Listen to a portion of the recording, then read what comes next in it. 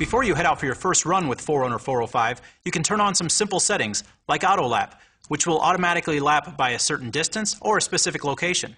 Touch and hold menu, then select training, options, and auto lap.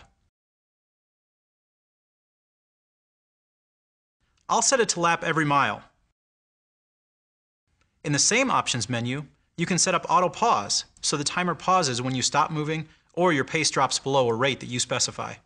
Now it's time to take it outside so Forerunner can connect with the satellites. Forerunner 405 has to acquire GPS satellite signals to display the proper time of day and start recording your run. It can't acquire satellites in power save mode, so press the start or lap button to exit power save. Then touch and hold training to bring up the locating satellites page.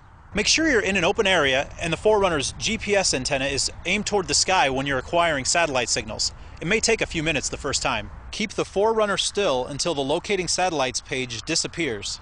The 405 has a hot fix feature that helps it predict satellite positions. What that means is that for your next workout, you'll be off and running in no time.